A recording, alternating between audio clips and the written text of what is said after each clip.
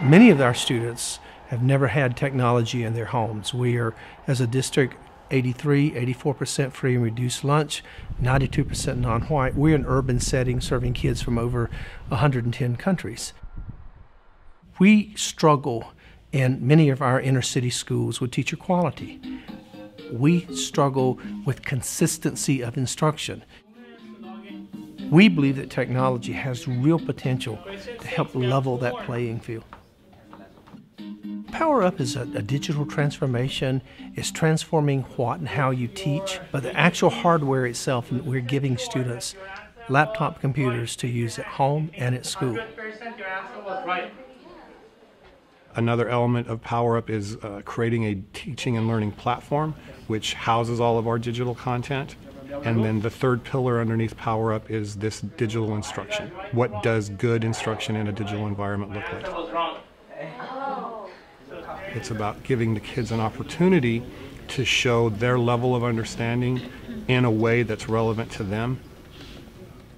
This deliberate pacing with, first get the teachers engaged, then get the students engaged, and really kind of coming at it from a change management standpoint. The pacing, I think that's what's made us successful.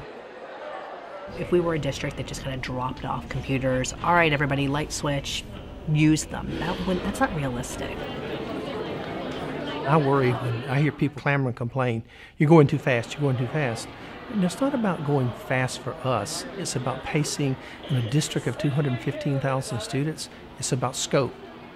Terry wants to plant the seeds in the morning and he wants to be cutting the grass by the afternoon. That's just his mode of operation. We accommodate that as much as we can, but I think I have to make him aware of there is a risk to pushing fast, hard, and quick. This push and pull and push and pull is extremely important. Lenny knows that from a vision perspective that I believe that it's not about the machine. It's about changing how and what you teach, and this is just a tool. If you talk to teachers and you ask them what is the single biggest thing they would love to see improvement on, a very high percentage of them would see engagement. These kids are engaged, and that's really what will drive this. If you do this right, it's not someone standing up and lecturing. That's not what we're talking about here. And what we're talking about in terms of what you teach, how you teach, not the tool you use to teach. This is not just a replacement for a textbook.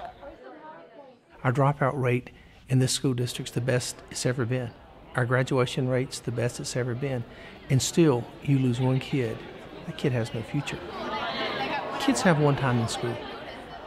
Every time someone says you're going too fast, I don't think we're going fast enough.